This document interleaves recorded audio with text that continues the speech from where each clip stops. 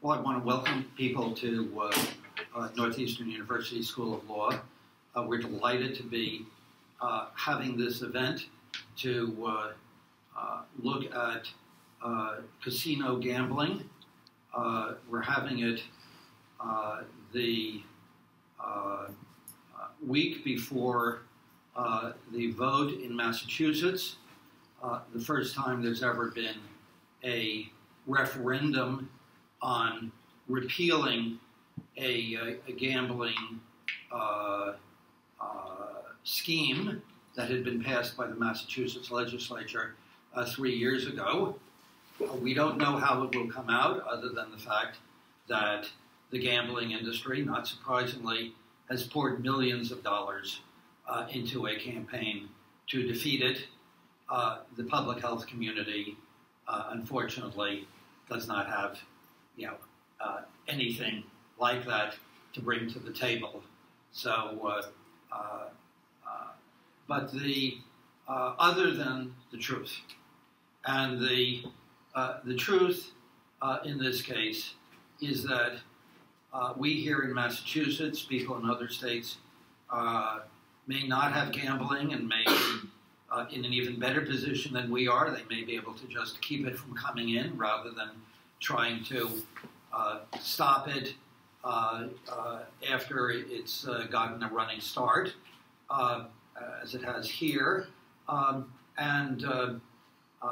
it's still not really in place here. So they may be in an even better place. Other states obviously, do have gambling. There's going to be, efforts to expand it. There may be public health moves to restrict it. So the question that we have today, which is, what's the problem? I mean, why does the public health community have a problem with casinos? Why isn't it simply a matter of individual choice? We'll discuss today some of the answers to this, that we're talking about an addictive product. It's not addictive for most people who use it. Most people, in terms of counts of the number of people who go to a casino, most people go to a casino and bet some money, go for a weekend, go for an evening, afternoon, bet some money, and leave. But most of the revenue that comes, much or most of the revenue, depending, comes from addicted gamblers. The business plan for casinos is not based on the occasional gambler. The business plan for casinos is based on the addicted gambler, and these people are normally people who live within commuting distance of the casino. They can come there after work, before work, on a day off. Just hop in the car, go a few miles. They're there, and they can blow through their paycheck, blow through their savings accounts, blow through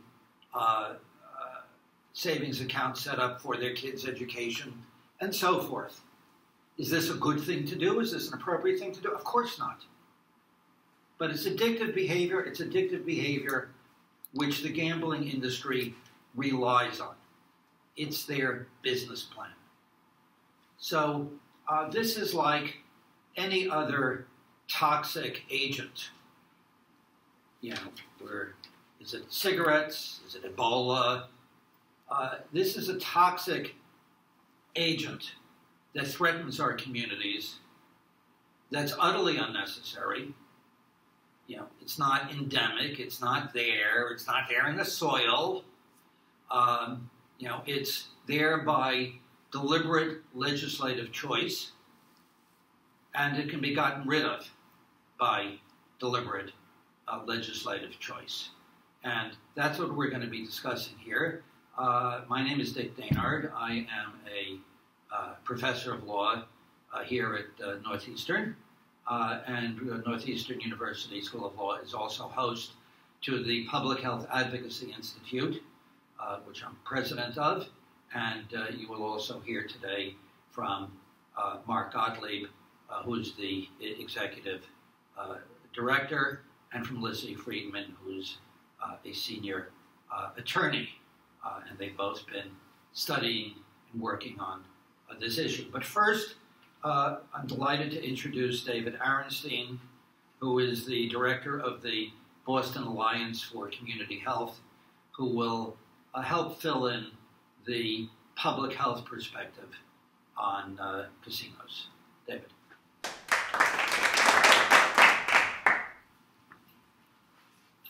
Thank you very much. So the Boston Alliance for Community Health is an alliance of neighborhood coalitions made up of citizens and service providers, hospitals, health centers, other community-based organizations. And our steering committee decided that we would advocate for voting yes on question 3, which will, in fact, repeal the casino law here in Massachusetts. This often gets framed as an economic issue, and there are economic consequences of casino gambling, but they're not always the positive things that the proponents claim. We were happy to sponsor this with Public Health Advocacy Institute because this is a public health issue. We are focused on issues of health equity, where everybody has an equal chance to live a healthy life. And as you'll hear, people who live near casinos, their chance for living that healthy life is diminished. And we believe that the public health mantra these days of we need to make the healthy choice the easy choice applies here in reverse, because the unhealthy choice becomes the easy choice when there are casinos in your town and in your neighborhood. So we're pleased to sponsor this, and even though we have financial opposition in millions of dollars, we think that over time people will recognize that casino gambling is addictive, it's destructive, it can destroy communities, and we're pleased to sponsor this. Thank you. And I'm Mark Gottlieb, the Executive Director of the Public Health Advocacy Institute. And here at the Institute, we have, for many, many years, worked on understanding, studying, and opposing the tobacco industry and its products. And as we turned our attention to the casino industry, we noticed many parallels. And it seems that Massachusetts is in a situation now where they can do something about a predatory industry where they know what the consequences are going to be, which was not the case with the tobacco industry, which had long been established and since the cigarette industry since the beginning of the 20th century, and we didn't know what the impact was going to be in Massachusetts. But in 1992, Massachusetts voters passed a ballot initiative, question 1, to raise cigarette taxes and to fund tobacco prevention efforts. And since then, the Commonwealth has been a leader in the effort to stop the cycle of addiction and ruined lives caused by the tobacco industry products. And following the passage of that ballot initiative, the Department of Public Health launched a powerful tobacco prevention mass media campaign, and we were one of the first states to sue the cigarette companies to change their predatory behaviors. In hundreds of towns, and eventually the whole state went smoke-free in workplaces and even bars. We were one of the earlier adopters of that.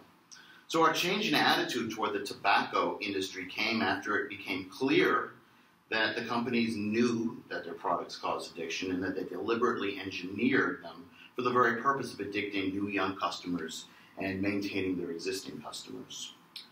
This business model became unacceptable to us in Massachusetts, and we became a national leader in the efforts to reduce the harm caused by tobacco industry products. But in 2011, the legislature here rolled out the welcome wagon for another predatory industry that profits from addicting its customers and destroying lives. And with the passage of the Expanded Gaming Act of 2011, Massachusetts was poised to join this growing list of states inviting the casino industry to do here what it does best, which is to bring in acres of computer-based gambling machines featuring state-of-the-art addiction engineering to harvest new Massachusetts customers and, in effect, liquidate their lives and often those of their families. As more and more states accept casinos, the harm that they cause becomes more localized. No longer do problem gamblers have to travel to Vegas or to Atlantic City, or in this case even to Connecticut or Rhode Island. The machines that have come to dominate their thoughts would be right here in Massachusetts. And people who would never have considered traveling to another state to gamble might give it a try when it's just a short drive or a bus ride away. And today's machines are not like those one-armed bandits of yore. Now every sensory aspect of the user's experience is designed to hold that customer in place and to maximize the industry, what the industry calls its time on device, to meticulously build a powerful and destructive addiction and slowly collect the assets of the user. So next week, we'll learn whether we have come to our senses and decided to turn away the tobacco industry like Predator in the casino companies. And this is why it's so important to get out and vote yes on question 3 this Tuesday. And to show you evidence that, that demonstrates the similarities between the casino and the tobacco industries, I have the pleasure of introducing this morning an accomplished researcher, author, and senior staff attorney for the Public Health Institute, who has done quite a bit of research in this area, Lizzie Friedman.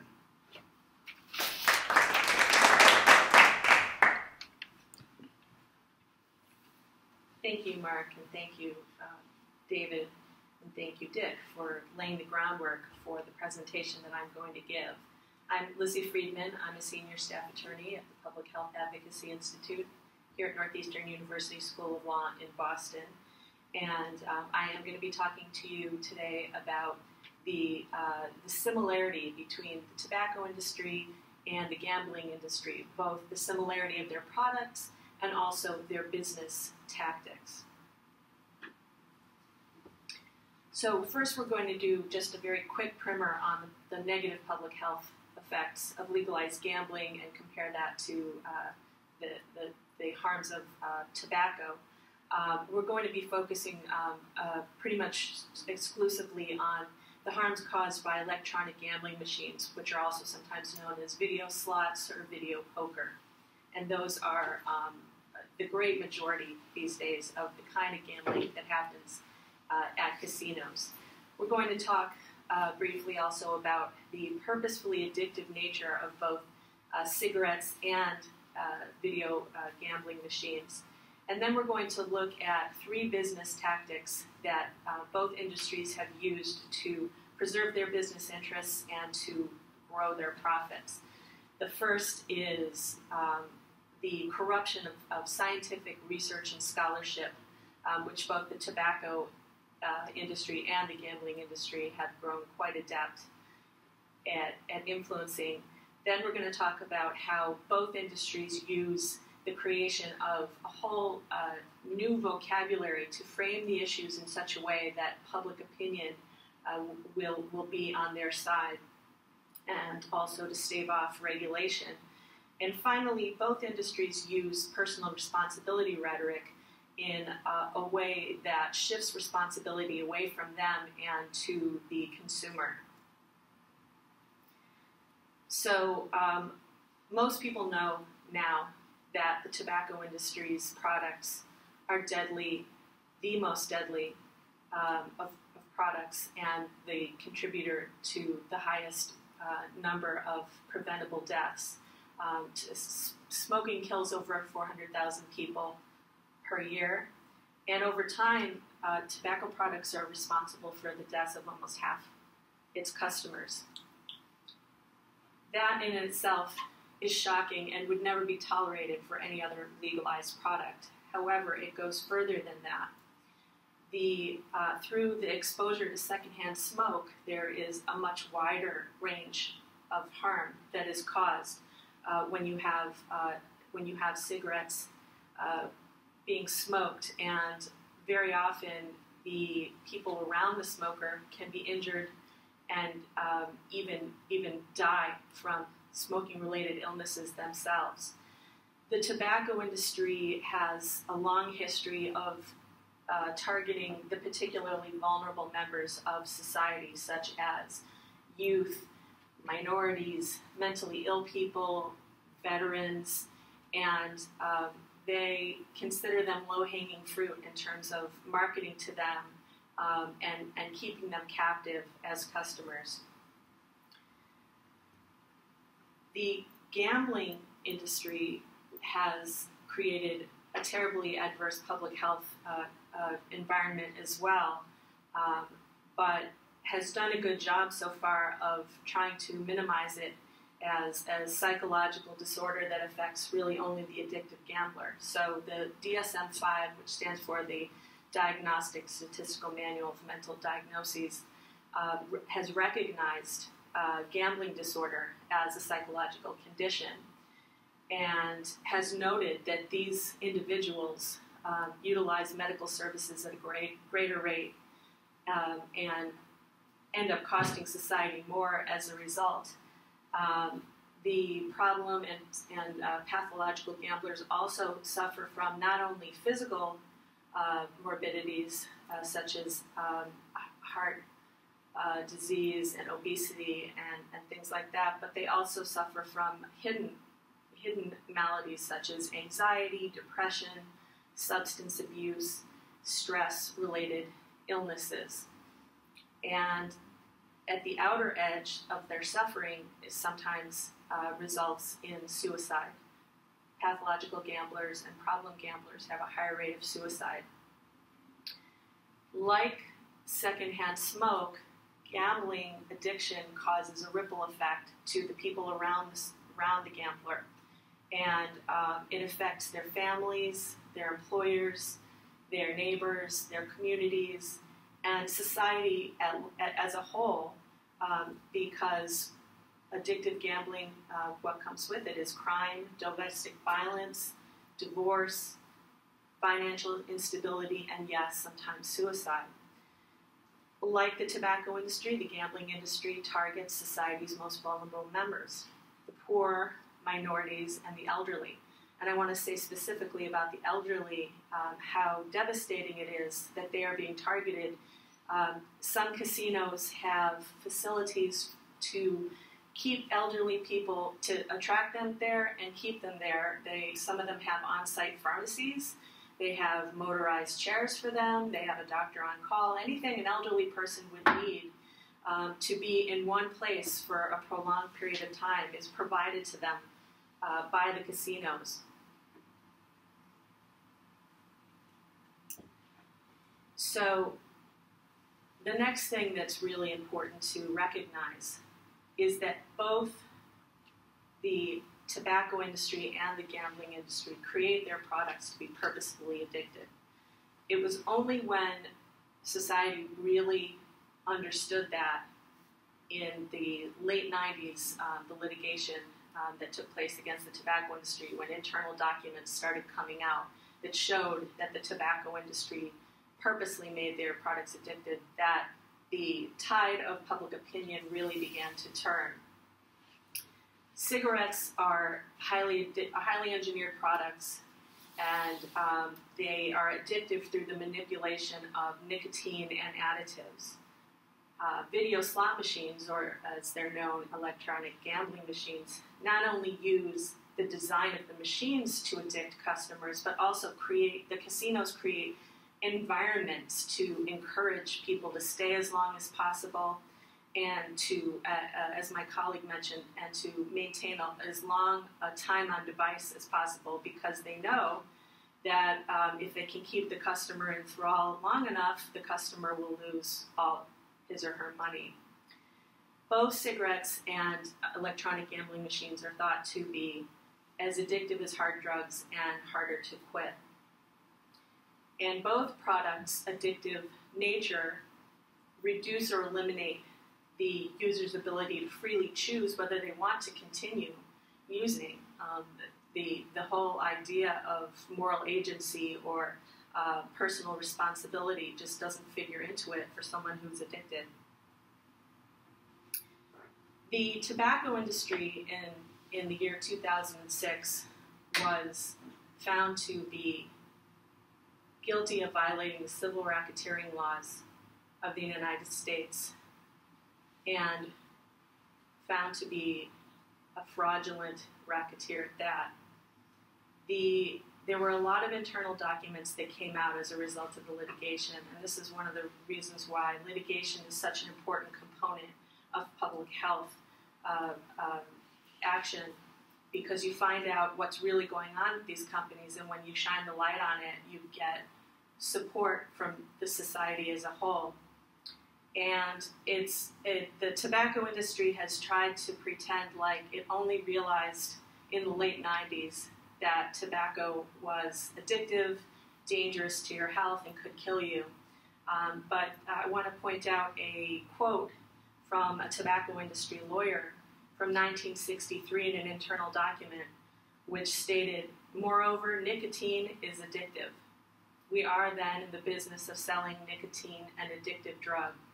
So that's a quote from 1963. That's 1 year before the release of the landmark Surgeon General's report in 1964, which for the first time officially linked smoking and disease. Likewise, casino video slots are also addictive by design. They're highly engineered, sophisticated. The algorithms and the mathematical formulae and the people who work on creating these machines are at such a level that it's almost hard to comprehend what exactly they do. And their purpose is to create a game that will keep gamblers satisfied enough to stay and to continue to play until they have no more money left. And just like a cigarette, which uses additives and a certain dose of nicotine to go straight to your brain to give you that hit, which is sort of akin to freebasing cocaine, these video slot machines do a similar thing. They use intermittent rewards and payouts that tap into the gambler's cognitive and psychological functions. So again, the rush is going straight to their brain. And this bypasses the whole question of whether it's a good idea or a bad idea to cash another few $100s in for chips. Another thing that the casinos slot machines do to addict their customers is they make it very easy for you to play extremely fast. You can have as little as 3 seconds between each round of play. And so there's not a lot of time for personal responsibility or even rationality to happen, or premeditation, when another game, another hit is 3 seconds away.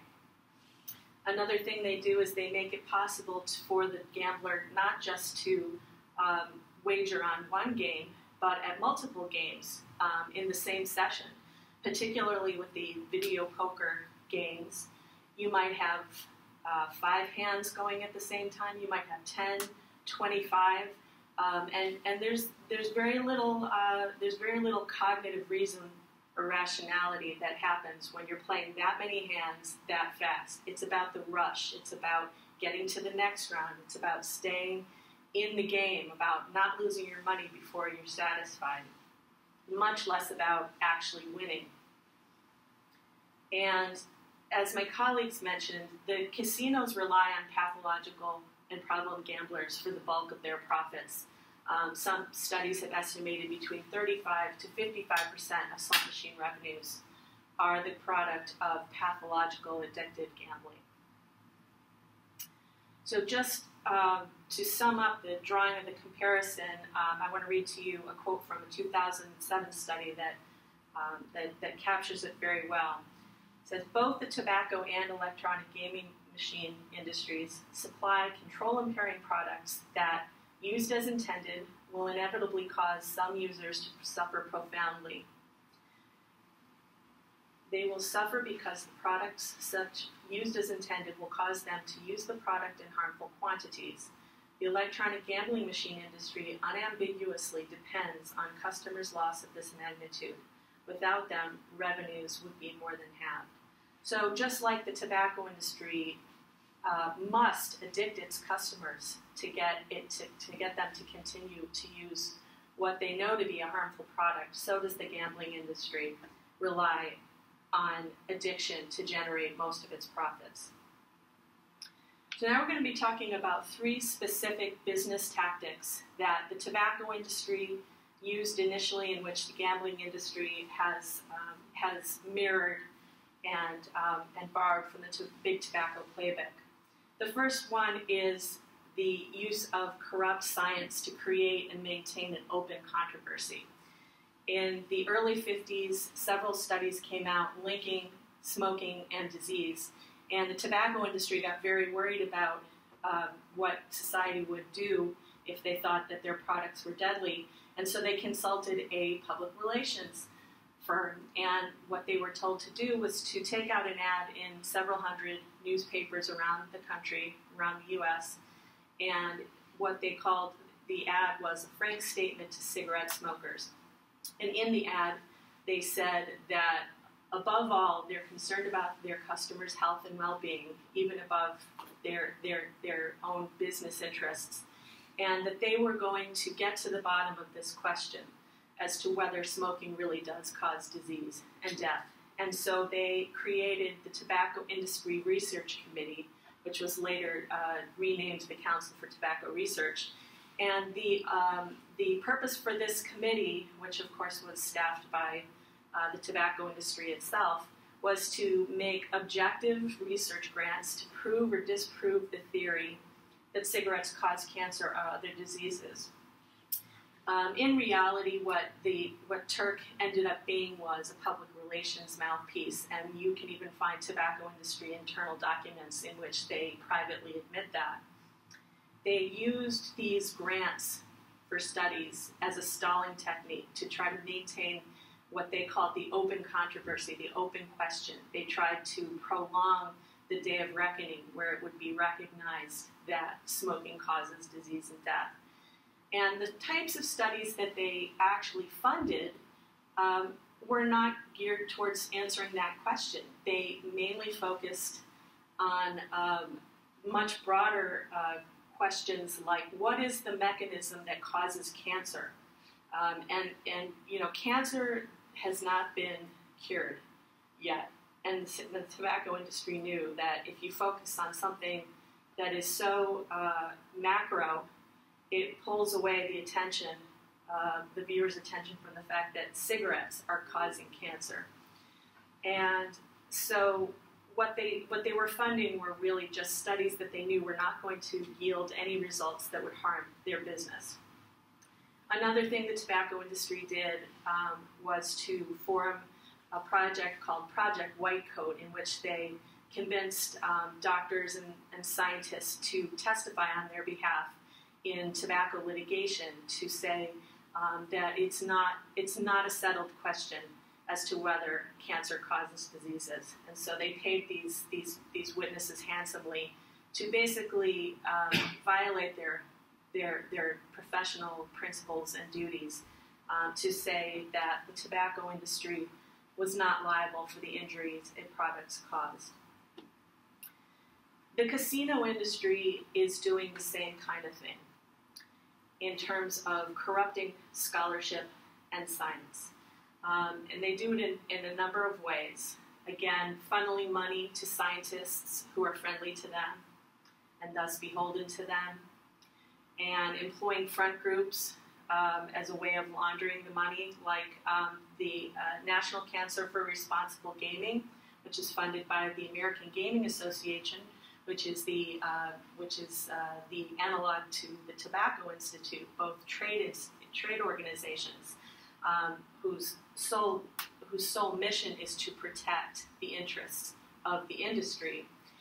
So you have the NCRG making grants just like Turk did, and you can imagine that the kind of grants that they're making are definitely not intended to actually pin down responsibility for the suffering and the harm that those products cause to those who are purveying it. They've even gone so far as to establishing their own scientific journals, publishing outfits, conferences, and research centers. So the types of studies that the gambling industry funds are very similar to the ones that the tobacco industry funded. They do two things. They take the broad view of just looking at the neurological causes of addiction. What causes addiction? You know, what causes cancer and what causes addiction? It's a very broad area, and it doesn't bring home any responsibility to the gambling industry. What their studies don't do is they don't focus on the fact that this is an addiction that can be triggered by their machines, and that as we would say in law, the probable cause of the injury that these people are suffering is linked to their use of video slots and video poker. These studies also don't take a look at the strategies that casinos use to create an environment that is conducive to people spending hours and hours of their day in the casino. And they don't look at the other business practices that the casino uses, which are venal and purely profit-driven. And also, they don't look at the well-being of the gamblers themselves as people who are being preyed upon. I've been doing a lot of research lately about the gambling industry, and I've been dismayed to find that every time I pull an article, the first thing I have to do is I have to look to see how much money the author has taken from the gambling industry thus far. What connections does that person have to the gambling industry? And almost invariably, there is some connection. Either they got a grant directly from the gambling industry, or they've been a private consultant to the gambling industry, and it's truly dazzling how much more successful the gambling industry has been than the tobacco industry in shaping the direction and scope of scientific research on the problem of gambling addiction. So again, the way you divert from causation is to either go big or go very small. So in the tobacco industry's case, it's looking at the mechanism that causes cancer, any cancer. Or you look to see if there's some constitutional or genetic weakness in smokers themselves that causes them particularly to develop cancer or any other smoking-related diseases.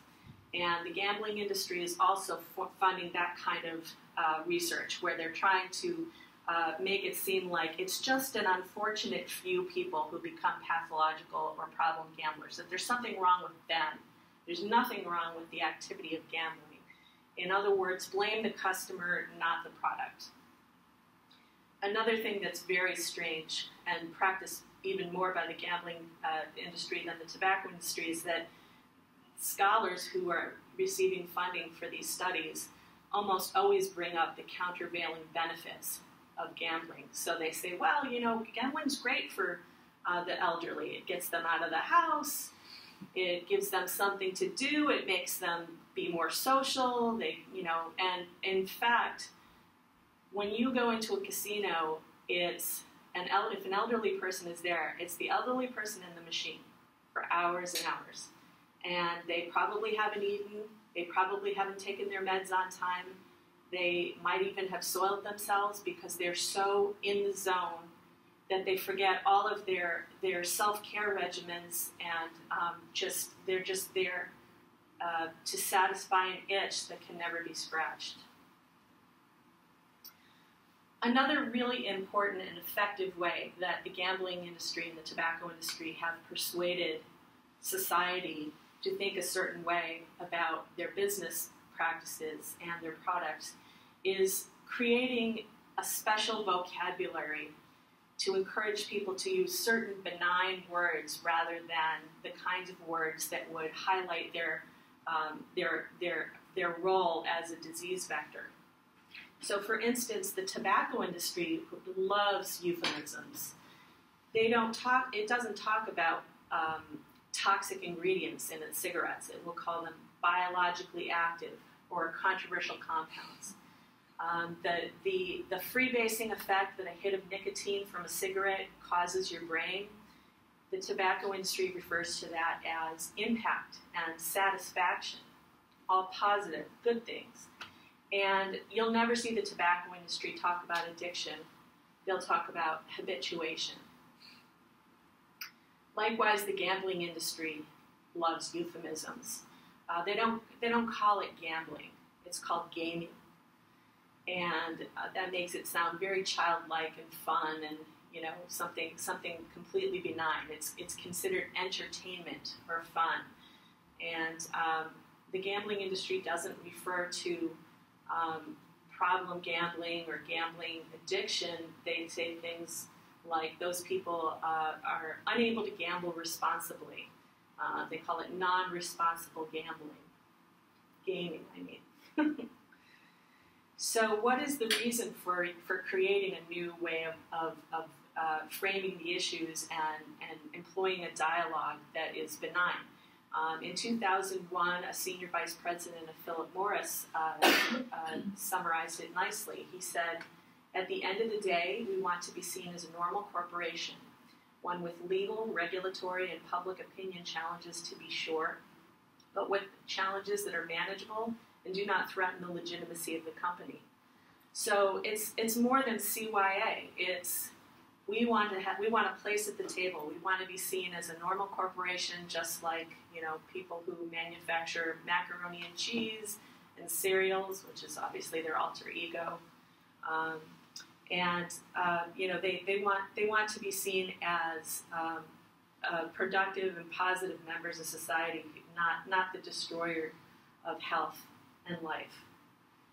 And even in the mid '90s, the tobacco industry could see where their role as the pariah of society was really damaging them. This started happening when there were some whistleblowers and some internal documents that started linking out, and congressional hearings were being held. And one senior vice president for Philip Morris warned that our products will become relegated to the same position in society as condoms and pornography, sold in plain wrappers from under the counter. And this actually is true. In Australia, for instance, they now do have plain packaging. And more places are pulling down their power walls of cigarettes, the big displays where it's a whole wall. And as a matter of fact, recently CVS, the large pharmacy chain, decided to stop selling cigarettes altogether.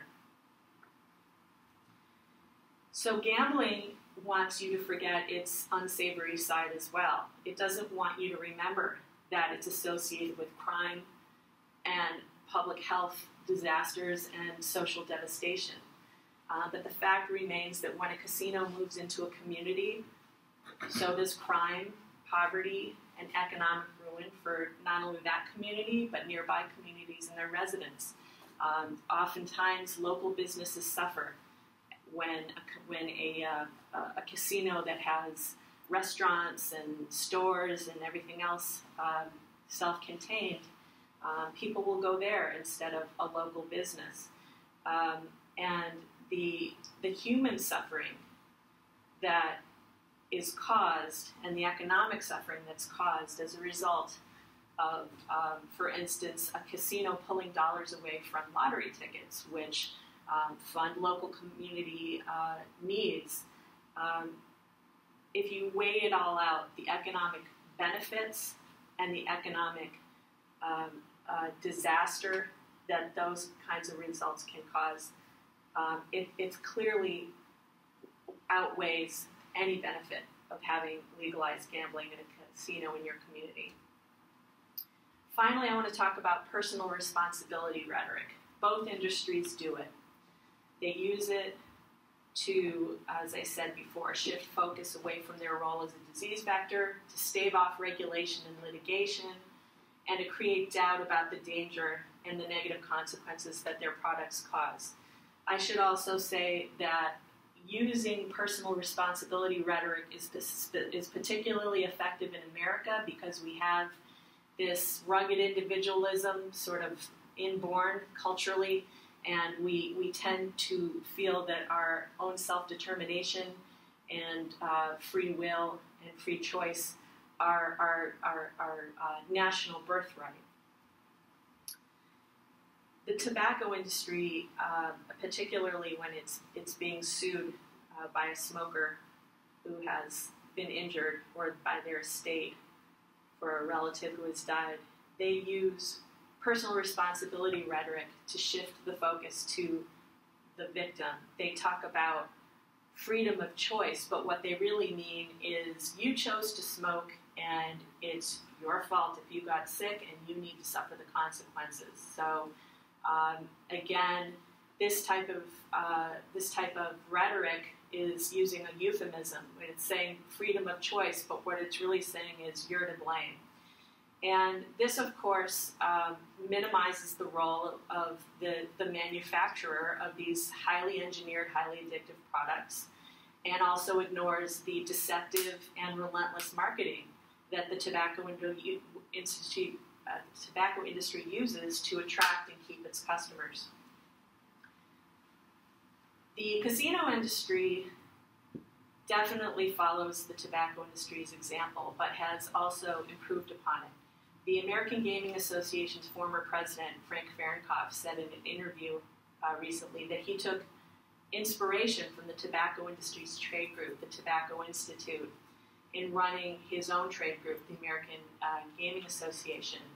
And what Fahrenkopf refers to, when he refers to pathological gambling, he says it's the inability to gamble responsibly.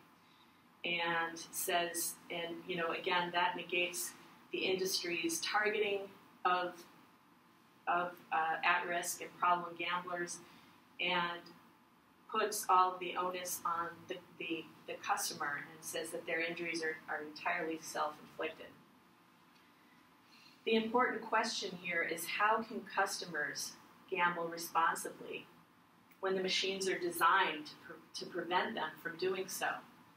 Slot machines are designed to be addictive, to help you play very fast, where you bypass your decision-making capacity, and to move you into a zone or trance where you are losing track of time and every other responsibility or obligation in your life. And this kind of zone or trance is meant to override your moral agency and your freedom of choice. Players are, again, encouraged to stay as long as possible. Time on device is the most important thing to the casinos. They don't care if you don't lose your money fast, as long as you lose all your money, and that they refer to that as playing to extinction. Not only do the machines encourage this kind of behavior, but sometimes casinos even use human beings to supplement this kind of encouragement. They use what are called luck ambassadors, who are people who are watching customers on closed-circuit televisions, the security cameras, and they're looking for people who are starting to look despondent because they've lost enough and they want to maybe leave. And then they rush over to them and they say, "You look like you're having a tough day. Here, why don't you have a free meal? Here's a voucher. Go get yourself a meal." Or here's a voucher. Why don't you have some drinks and relax, and then come back to your machine and have more fun. To me, that is the most vile and venal example of the casino's intention to trap and keep captive problem and addicted gamblers. So the points that I hope you'll take away from this presentation are that both the tobacco industry and the gambling industry purposely create their products to be addictive, and they use various business tactics to preserve their customer base and to maintain profits, including the corruption of science and scholarship and the creation of a new vocabulary to refer to their industry's products, to shape public opinion and frame the issues in ways that are favorable to them. And finally, the use of personal responsibility rhetoric to shift blame away from the industry and onto consumers. All right. Thank you very much.